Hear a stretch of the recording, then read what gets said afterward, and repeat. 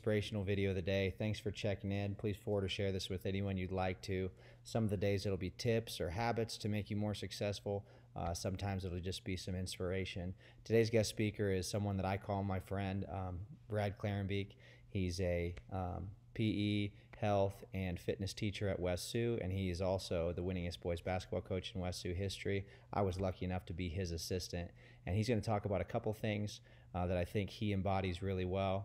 Part is being unselfish, doing things for others.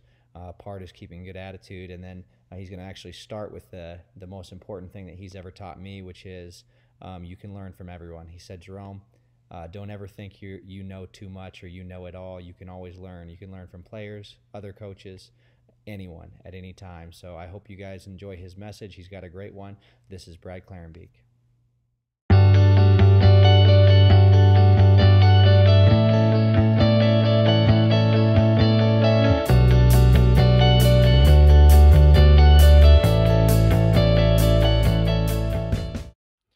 Hello, everybody.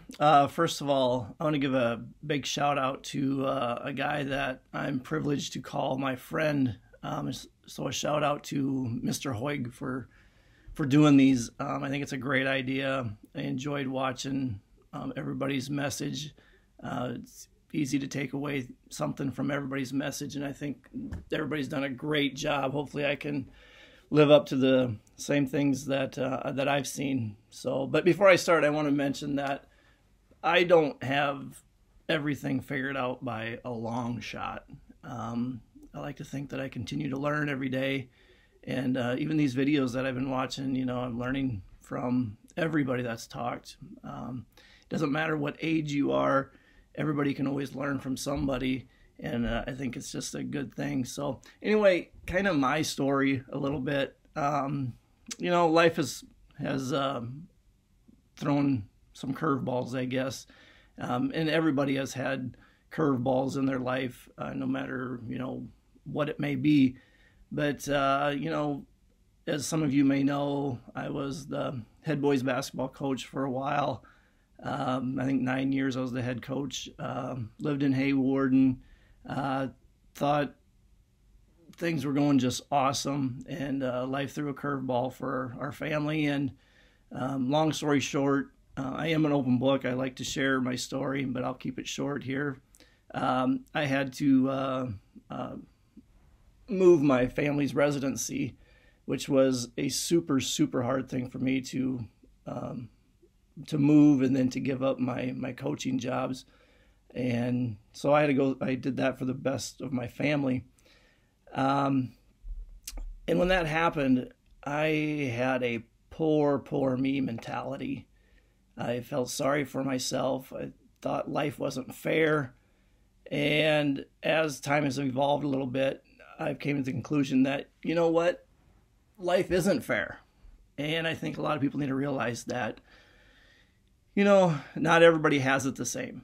I have a 12-year-old son that says that a lot, that's not fair. And I always respond by, yep, it's not. Life's not fair. But it's just how you bounce back from those things in life that kind of, you know, give you a punch in the gut. I guess my advice is, how do you respond to it? You know, are you going to be positive with it? Or are you going to have the poor me mentality, and you're going to complain and have a drama-filled life, and oh, I got it so bad. And I did fall into that for a while, but you know, I lived it, and I learned from it that be positive and surround yourself with good people. I am so fortunate that I have a lot of good people in my life. You know, I mentioned Mr. Hoig. I call him a friend. You know, I'm blessed with so many people that I can talk with, you know, Coach Sweesaw, Brian Engelman, Kazi, Mr. Boza. Trust all these people. I trust Mr. Dorhout. I like talking with him, Mr. McVeigh. I have great neighbors. I have some brothers that I can talk to. Very fortunate that I can surround myself with those people. But the most influential person that I have in my life is probably my wife. She has taught me more than than I can explain. I've become such a better person through her, and just a better man. So surround yourself with good people, and someday they're going to need you too. And so that's kind of my main point. And kind of to wrap this up, I don't mean to make this too long, is, be there for other people too.